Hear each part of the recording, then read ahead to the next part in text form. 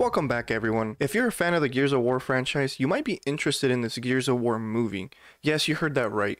Netflix is taking a shot at making a movie out of this game. Now this sounds cool. It might be interesting to see what they make though. But there's one caveat. It's Netflix.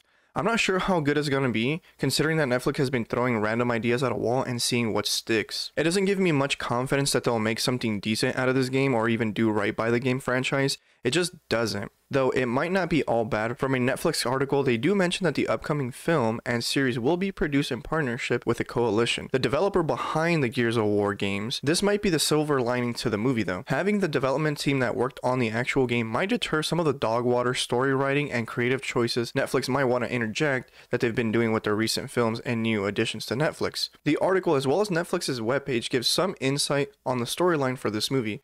They say that a society divided and on the brink of collapse faces total extinction by the Locust, a monstrous threat from below. Delta Squad, a ragtag fire team led by disgraced Sergeant Marcus Phoenix, is now charged with leading humanity's last stand. Which isn't much to go on. There are 6 titles that can inspire the story for this movie. Though seeing that the coalition is going to be working on the movie alongside with Netflix, I assume they'll want to stay true to the game series.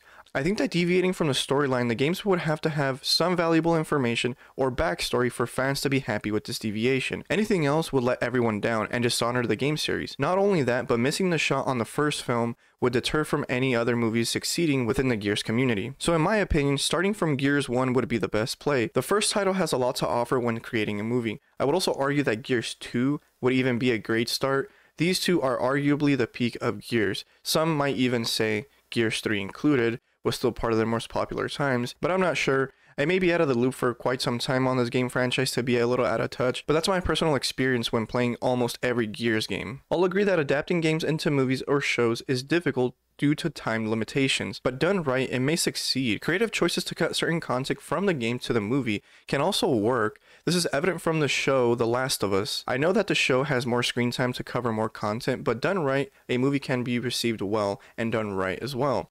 Now, there isn't much info outside of these 2 articles about what the story direction will take, but there is some inclination as to who wants to play Marcus Phoenix, and that's Dave Bautista. He's already had some relation with the game series in the past. He's had a character in Gears 5. The article I mentioned previously also says that Dave is a spitting image of Marcus, and to that, I would say yeah. Kind of. I can definitely see him playing Marcus and being a decent fit. Coltrane is said to be matched perfectly with Terry Crews. I could see that, but ideally it would be Lester Spite, the guy who actually voiced the character. He has the closest resemblance to the character, and I personally would say he is the spitting image of Coltrane. Now, there are a few names thrown out there for Baird's character. They mention Ryan Reynolds or John Cena, and yeah, they could work for this character, but personally thinking back and looking around at other people that have been in the media presence, if Rich Piana was still around, I think he would have been a great fit if he was an actor, of course. Now, where I was a bit iffy was The Rock playing Dominic. I just don't see it if I'm being honest. Looking back at all this information I just covered, I found it interesting that Netflix seems to be diving into the gaming sphere for movie adaptations.